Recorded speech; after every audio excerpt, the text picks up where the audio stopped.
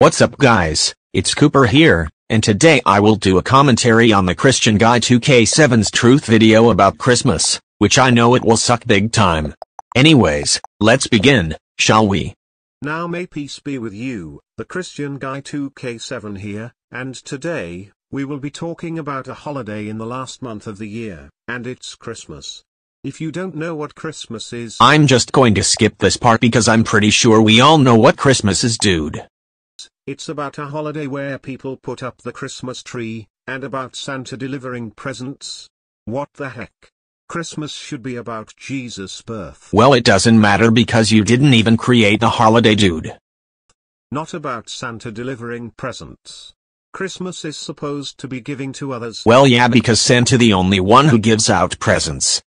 Like cards or something, or sharing. But no, Santa delivering presents?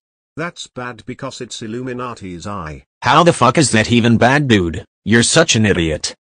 When you rearrange the letters, it's actually Satan. What the hell does Satan have to do with Christmas? Santa Claus is a myth. The original name was Saint Nicholas. They have literally copied the second coming of Jesus Christ. They copied Jesus riding a white horse to Santa riding a reindeer. What is wrong with you people? They didn't even copy anything, dude. You were just making up lies. The Book of Life and the Book of Death was copied, and it is the nice list and the naughty list. When children are naughty, they get coal, which was an idea stolen that people will go to hell if they don't repent. No the fuck it was not, dude. So, only celebrate Jesus' birth on that year. That's why.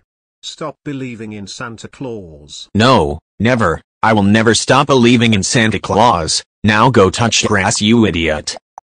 Amen. Wow, this video sucked as hell, because he gave out invalid reasons to stop believing in Santa Claus. But anyways, thank you guys for watching. Time for me to end the commentary. See you later.